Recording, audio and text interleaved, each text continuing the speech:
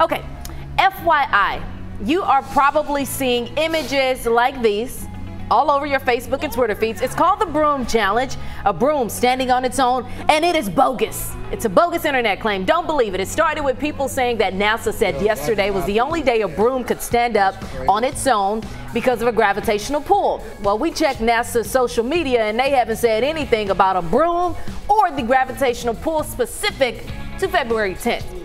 But people, of course, posting anyway.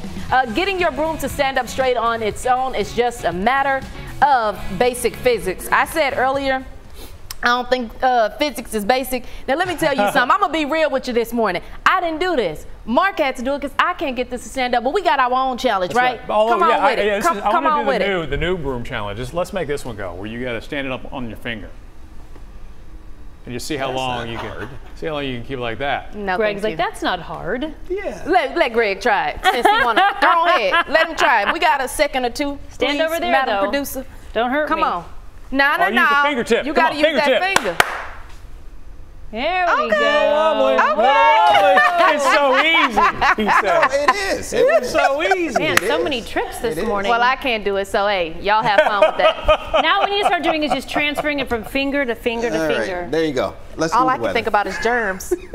I can't believe I have these balance brooms on my fingers. All right. As you guys play with the broom over there. All right. Let's try. Yeah. How did we get there? Okay.